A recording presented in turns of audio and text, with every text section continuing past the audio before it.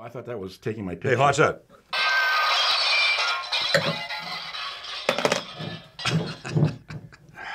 How could his parents like him more? Okay, this is very funny. Okay, for $11.99 on the shelf, $19.99 on the shelf, $11.99 from us.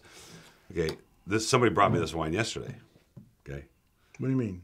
They brought me this wine to taste yesterday. They didn't know we had bought it already. Oh yeah. Okay, so they wanted almost $10 a bottle for it, wholesale, and here we are selling for $11.99. Well, that's about right. Because it's all about the connections, man.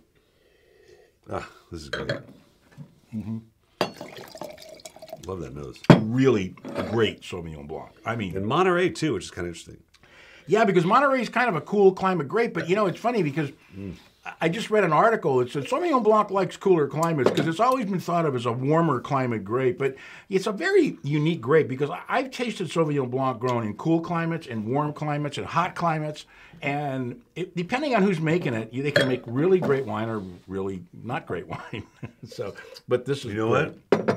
You keep wanting to taste this because there's so much going on. It's got a wonderful fat middle. It really does, and it's really un-Sauvignon Blanc-ish, if you want. It is, totally. Know, it doesn't have the herbal, it doesn't have the grassiness, it doesn't have grapefruit. And for Monterey, it doesn't have that crisp acidity. It's actually a fairly voluminous wine. This is really good. I'm like, taste this. I want to taste this again.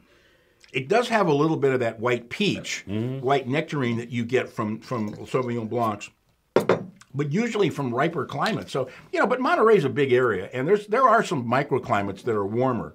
And let's face it, if you train the vines so that they get more exposure to the sun, they're going to ripen. You're going to get more ripeness. It's delicious wine. Yeah, I gotta believe that. It's a 96 too. It's a delicious wine. I gotta believe that. I gotta believe that. I really gotta believe that. I don't have to believe it. If you're not lying to me, Paul, I really.